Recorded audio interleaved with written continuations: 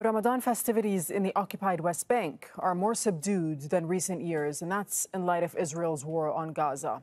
Nida Ibrahim reports from Ramallah.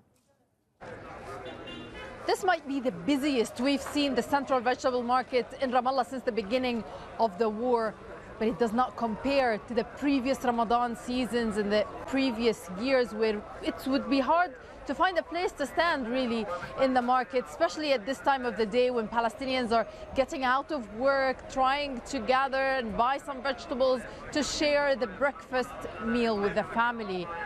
Ramadan or no Ramadan, the Israeli occupation's measures against Palestinians continue with the extensive Israeli raids, as well as the checkpoints that are no doubt preventing Palestinians from reuniting with their families in one table. This is the worst Ramadan for us because of the war on Gaza. How are we supposed to feel when our people cannot find food there? Our hearts are aching for our brothers and sisters in Gaza. The military checkpoints are very difficult. You never know when they'll put up a new one. They are there to complicate our lives. Our economic situation's already been difficult, but now, with the closures and preventing workers from working in Israel, it's become even more complicated.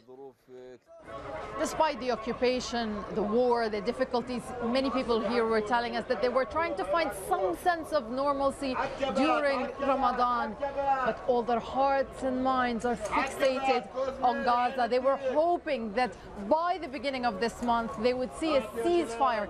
Now all of these hopes have been diminished, but their prayers continue for a ceasefire, for the war to end, for the situation to get a little bit better. Nida Ibrahim, Al Jazeera, the occupied West Bank.